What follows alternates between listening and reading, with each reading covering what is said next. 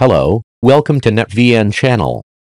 In this video I would like to introduce how to root VPN on Raspberry Pi so that you can access the internal network from the internet. On hand I have a Raspberry Pi 3 and a memory card 16 GB.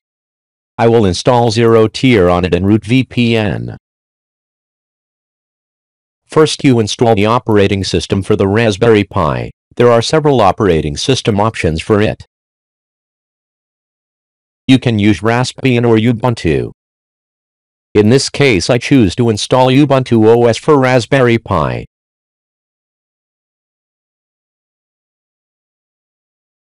You go to the Ubuntu homepage and download the OS image for the Raspberry Pi.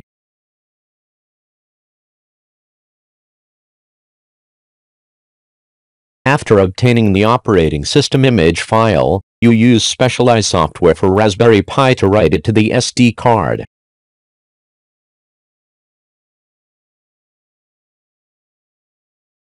You pay attention to enable SSH for Raspberry Pi to be able to access it over the network. You write down your username and password to use in the next step. Then you wait patiently for a few minutes to complete.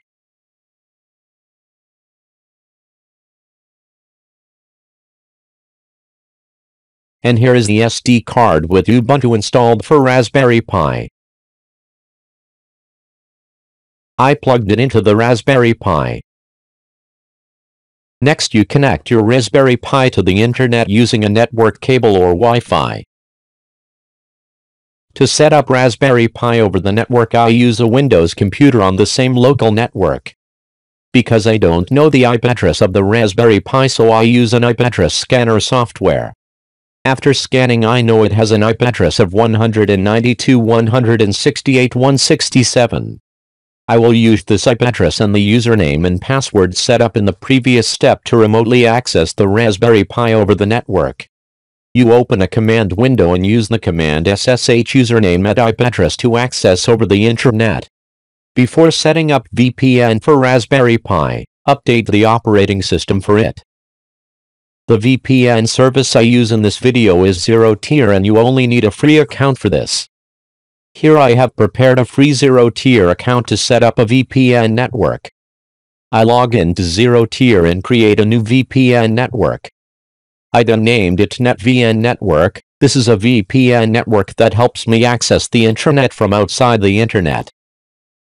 To do so, you can refer to the instructions from Zerotier's homepage. This VPN service helps you to route between physical network and VPN network to access local network resources from internet. You can access servers, printers, file sharing and more. Now you install Zerotier on Raspberry Pi running Ubuntu operating system. You copy and paste this command to install Zerotier. Zerotier can be installed on various operating systems like Windows, Mac OS, Linux, Android and even on NAS. Next you set up Raspberry Pi to join the newly created VPN network with this command. You update the VPN network identifier to complete the command. Raspberry Pi needs administrator permission to join this VPN network.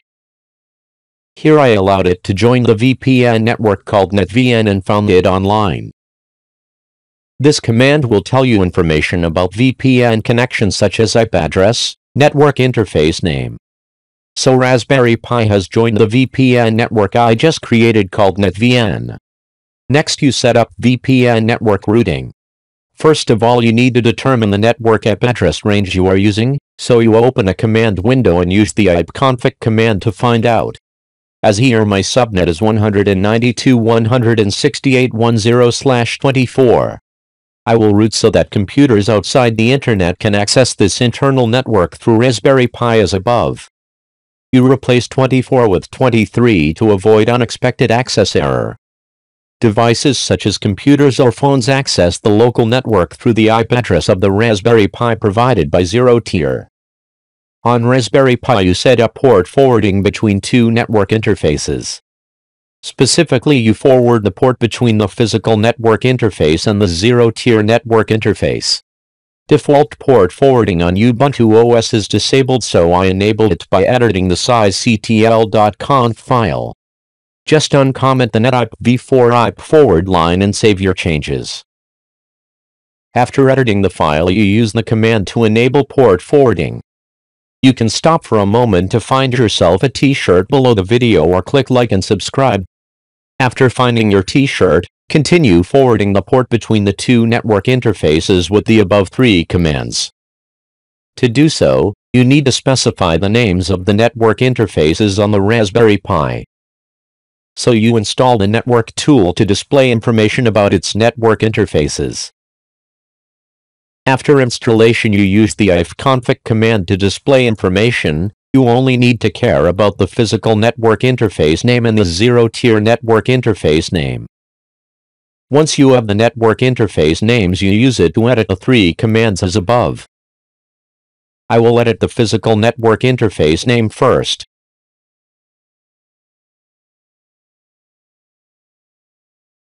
I then edit the Zerotier VPN network interface name.